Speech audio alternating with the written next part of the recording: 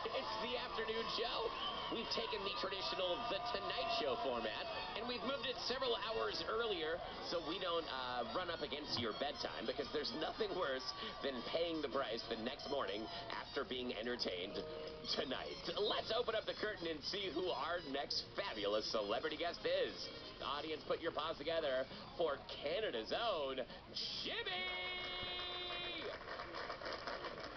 It's Jimmy from Canada. Hey, Jimmy, how are you? Hi. Hello! Welcome to the afternoon show. Jimmy, is it still afternoon where you are in Canada, or is it now evening? It's evening, but it's raining also. Oh, boy. Okay, is it still evening if it's raining, or does that make it like dusk? Is it the gloaming where you are, Jimmy?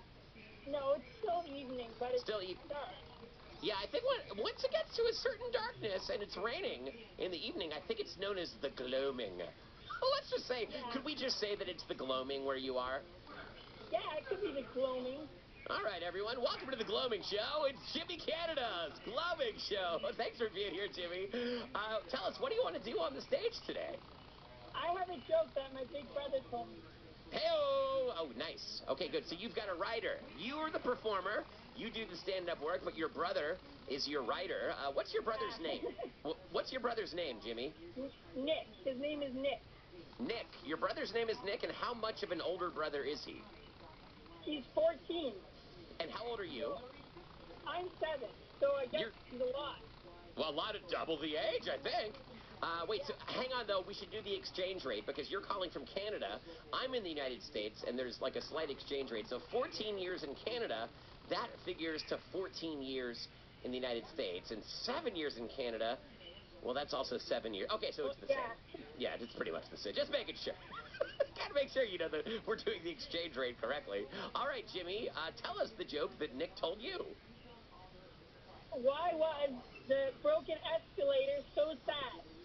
Oh boy, it is the gloaming there in Canada. Why was the broken escalator so sad? I don't know, Jimmy. Why was the broken escalator so sad?